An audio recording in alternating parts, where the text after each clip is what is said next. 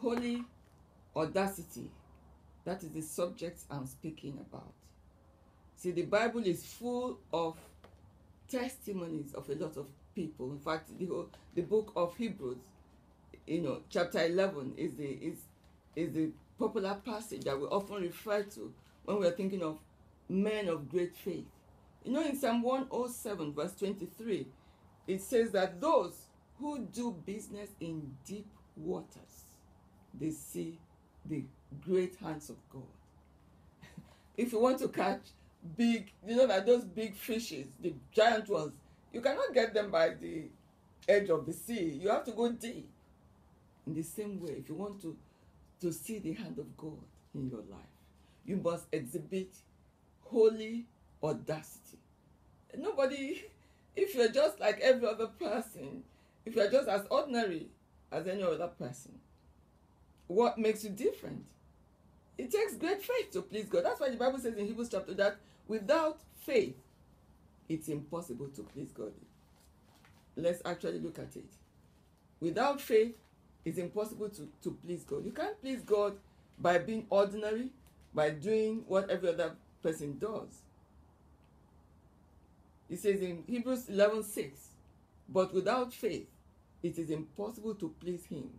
For he who comes to God must believe that he is, and that he is a rewarder of those who diligently seek him. In one of my series, I talked about God's regrets, in which we looked at people who God was disappointed with, like Saul. But there we also saw a man like Noah. Noah was a man of great faith. Imagine being the only righteous man in your time and building an ark by faith. You have God to prepare an ark. I'm going to destroy the world. He hasn't seen the world. He hadn't seen anything, no signs. But by faith, he built that ark and he saved himself and his household. Without faith, we can't please God. And we talk about people who have great faith today, because if we had nothing to talk about them, why would we refer to them? There are so many people in the Bible that nobody who did things nobody knows about, because there was nothing extraordinary about them.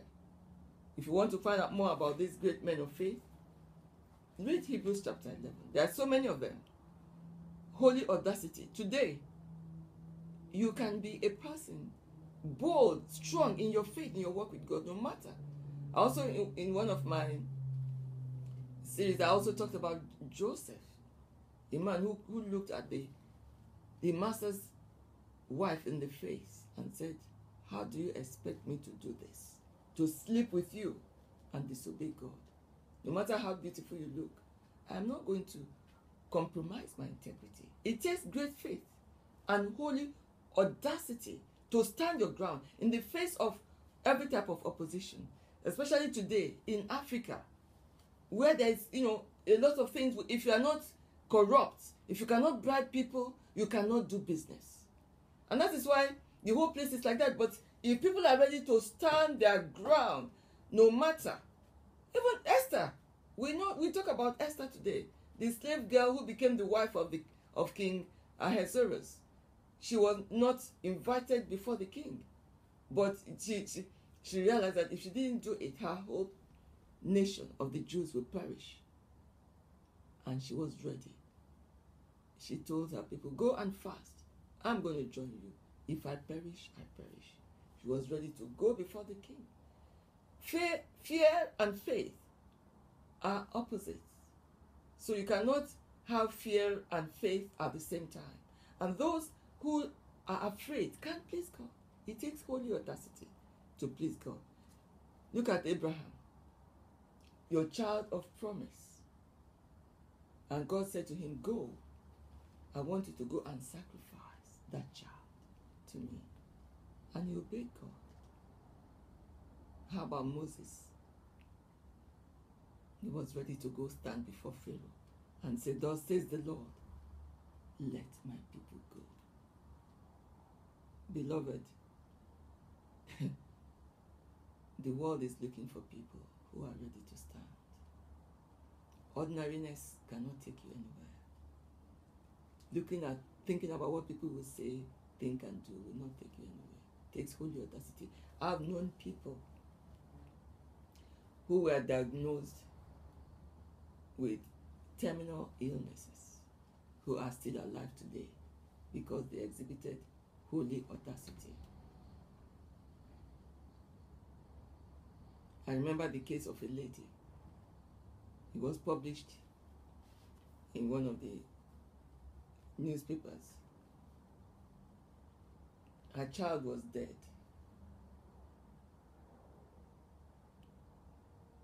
But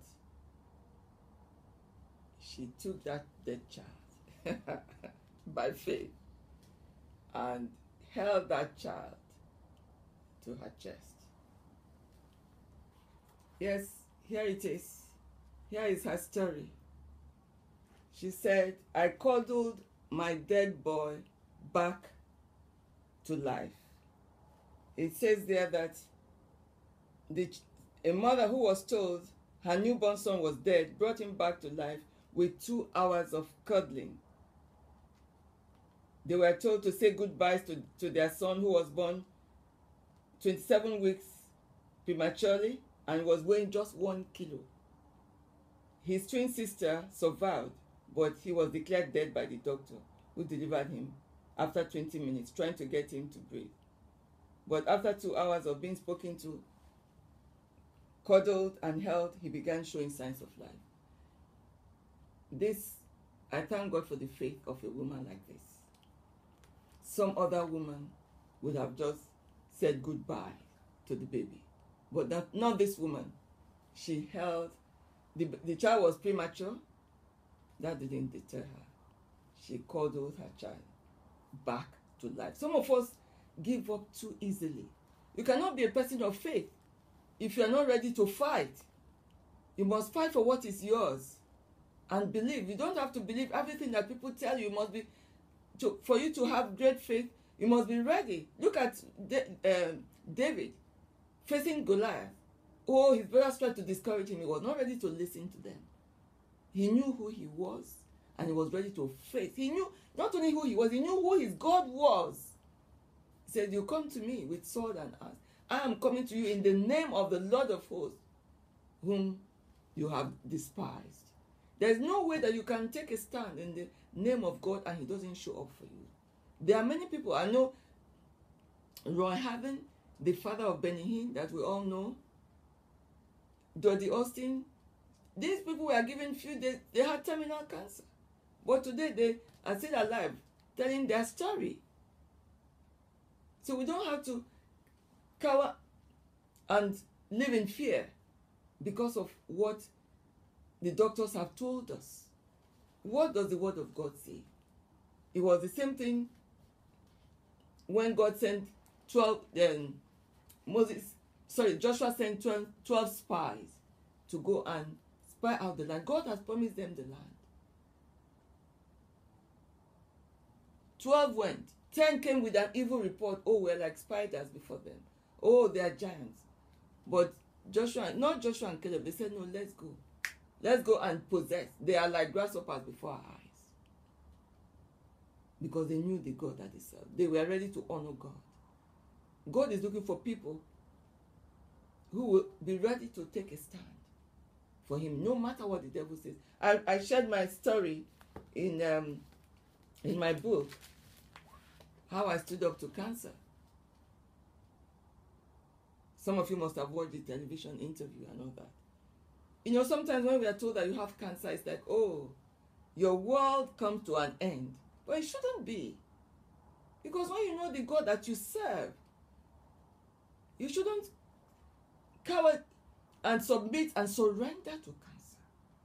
You can get a copy of this book to find out how through the grace of God, I was able to stand and face this terrible demon that frightens people to death.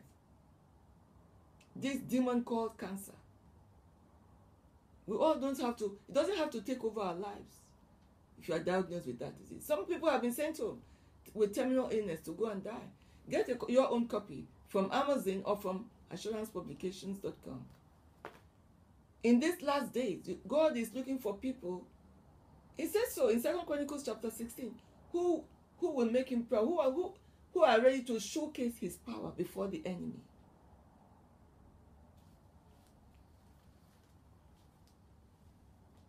It doesn't matter what your Goliath might be.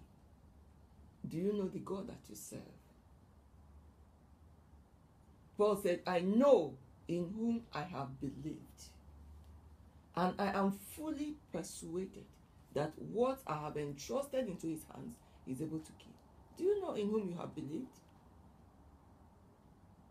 My own sister, who was ill in hospital and given a few days to live. In fact, she refused their food. She discharged herself from hospital. At a point, she was completely paralyzed. She couldn't even move. By the time she left hospital, she was like a skeleton. She was fed up. She decided to try God and decided to pray for her. She started to take fruit juices, carrot juice, spinach juice, every type of fresh fruit and vegetable you can think of. Today, if you see her, she's still alive today. This was in 2003 I'm talking about. She's still alive today. When she went back to her consultant after a few weeks, they couldn't believe it was the same woman that they had given a few days to live. Holy audacity. We don't always have to believe what people say. God has the final say. His word is your final authority. It doesn't matter the circumstance in which you find yourself. Try God and say, dare him.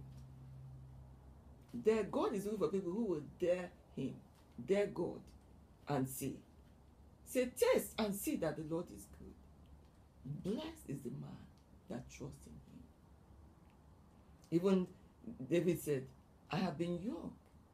In my old age, I have never seen God forsake the righteous. He says he's a rewarder of those that diligently seek him. Have you got great faith? If you want to be encouraged, go back. Meditate on the book of Hebrews chapter 11. God is looking for people who are going to make him proud. Who can stand their crown and say, devil, get behind me. Do you have great faith? Do you have holy audacity? Do you want to be one that pleases God? But I'm sorry, you can't afford to be ordinary. You must be a man or woman of great faith. It's full. Today, history makers, we talk about them today, can go down from Rosa Parks, who sat down, think of Martin Luther King, think of great men. Those who went to Africa, those who made great discoveries. It was by faith. People who conquered mountains. They exhibited great faith. Because we can't faith. You cannot be ordinary and expect to make a difference. If you want to be an agent of change, you must have holy audacity. History makers have holy. They do things what people say can't be done. Even Steve Jobs talked about it. When he came up with the idea of the Apple computer, the Mac computer, they thought it was crazy. Look at the iPad and app and things that, great inventions of today, are things that people thought couldn't be done. God is with you. You might be the next person on the line. Where is your faith? Do you have holy audacity? Are you ready to showcase your God to the world? Do you know in whom you have believed? God is waiting for you.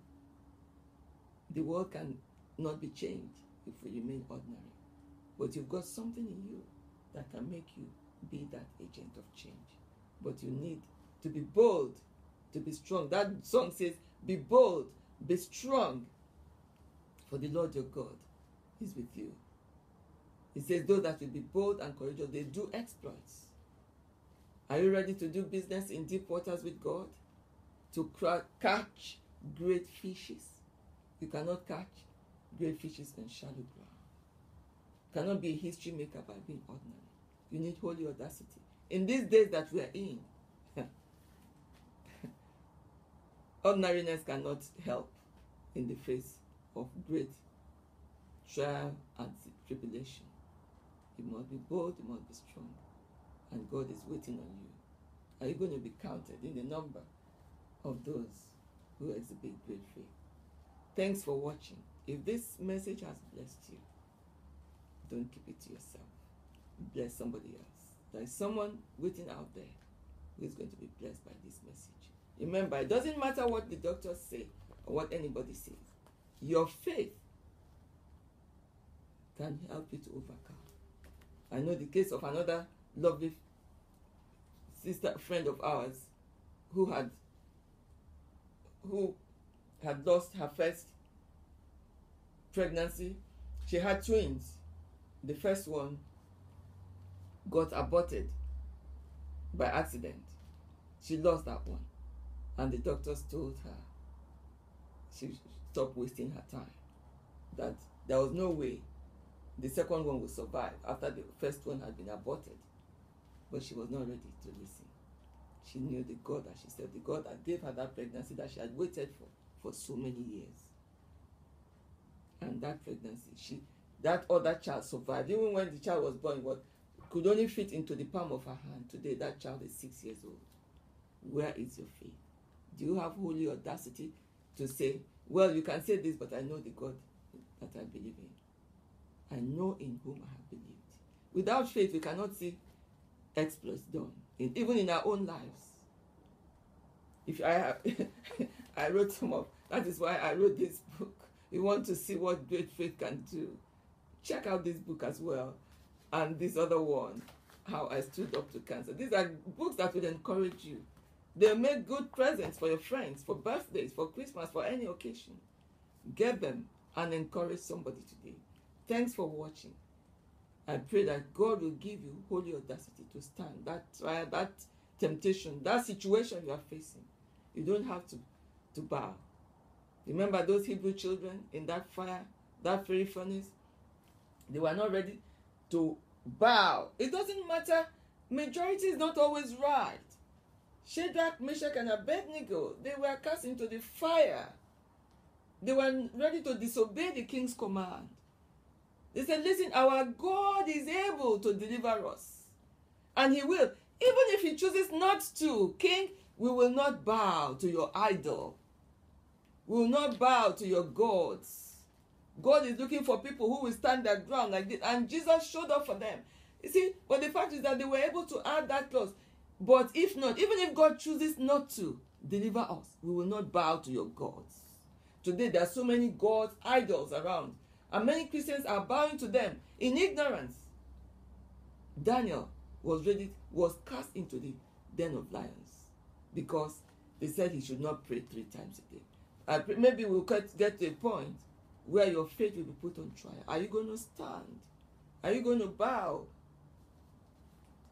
to pressure, to giving?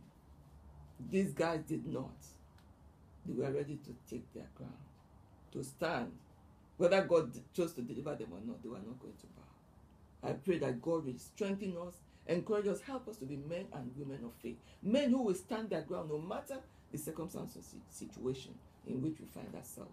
God bless you. Thanks for watching. And don't forget to share this message to bless somebody.